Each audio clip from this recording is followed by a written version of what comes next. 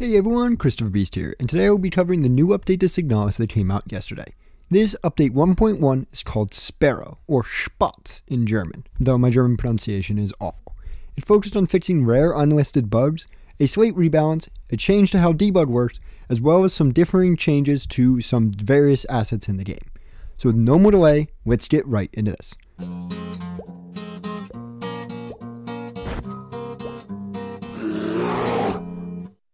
First up, we don't know what bugs were fixed with this update, as the only detail we got regarding them was that there were some rare game-breaking bugs in some puzzles, and that now they should be fixed.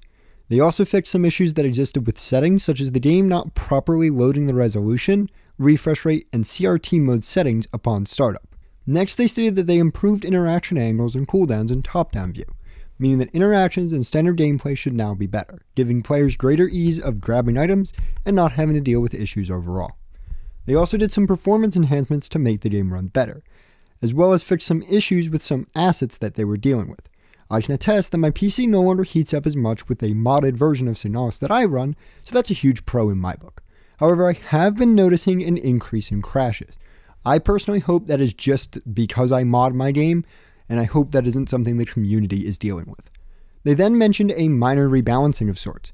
The exact details of it, I can't tell. One thing I did notice is that the shotgun seems different, either more buggy or it does more damage, as I've now observed it clearing entire rooms with one shell.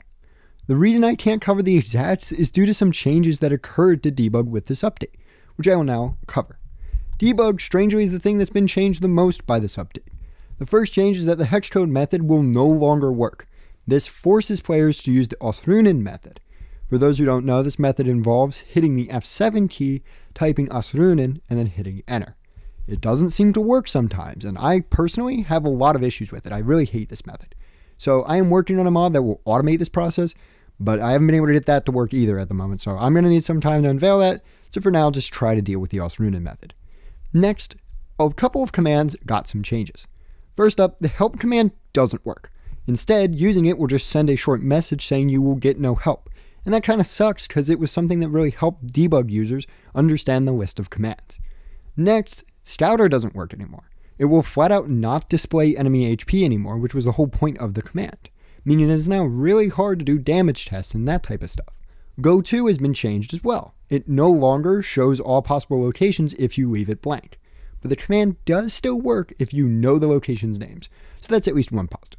Next, in regard to outfits, Outfit 4, which is Issa, has been removed, which really sucks, but things like SIRS can just replace it and give you Issa back.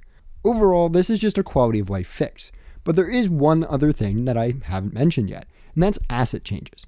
This update 1.1 comes with a series of asset changes that aren't really important if you don't care about exacts, but kind of have some slight lore implications in fixing some of the holes that people had noticed in some assets. One such fix is regarding Ariane's hair in the memory scene. In that scene, it was originally long. A lot of people question it. Now Ari's hair is short as it should be, and I think it looks rather nice.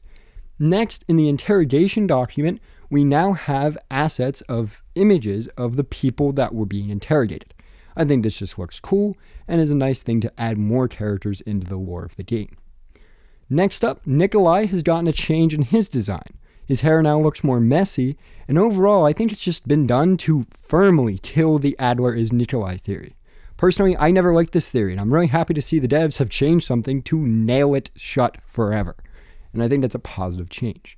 Finally, in the Ulster manual, the repair manual, there's been some slight changes to fix a typo that was in that asset.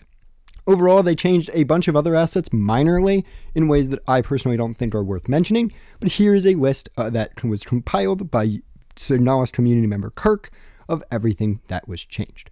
Hopefully, this is an update that's a sign that there will be more updates in the future, but I don't really know. This update does mean debug runners are going to have a minor headache moving forward, but I'm really sure we're going to be fine in the end. Hopefully, we get more updates. But until then, this has been Cristiferbeast, and I'll see you all next time.